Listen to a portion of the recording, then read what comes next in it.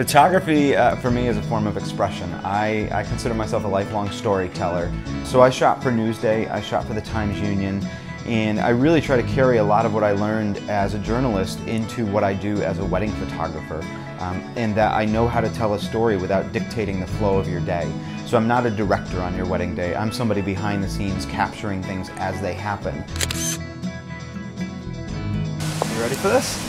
I'm ready. So, same thing I told Stacy, all the things you can't do in an altar, you can do here. So, don't be afraid to laugh, to cry, to pick her up, have a little fun. Okay? All right. I spent long enough in the real work world to know how hard you have to work to get positive feedback at a desk job.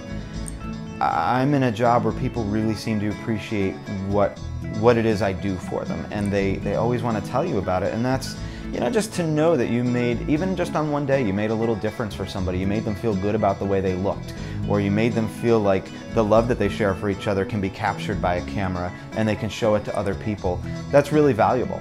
As a portrait photographer, I've worked with people like Eli Manning, I've worked with bands like Matt and Kim. I've done some pretty high profile, high stress situations, and really know how to make portraits quickly and effectively, and how to light people to flatter them, and just kind of how to tease out the emotion. I love that people can look at an image and they get it in an instant. You know, if you look at my photography, you know exactly what I'm trying to say. I've shot weddings in places as exotic as Colombia, South America. I've been to Ireland to shoot weddings. I have been in the hated New England Patriots locker room as a Jets fan. That pained me.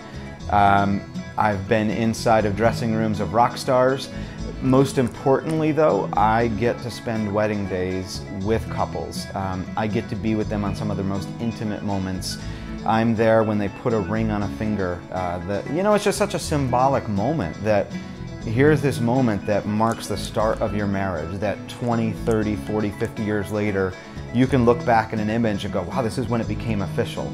And I get to be there for that. So, you know, as much as I value some of the more high profile things, I think I live for those moments that I get to spend with people that they'll treasure forever. You know, I get a lot of things that I treasure. It's when you share it with somebody else and it means something to them that it really becomes valuable.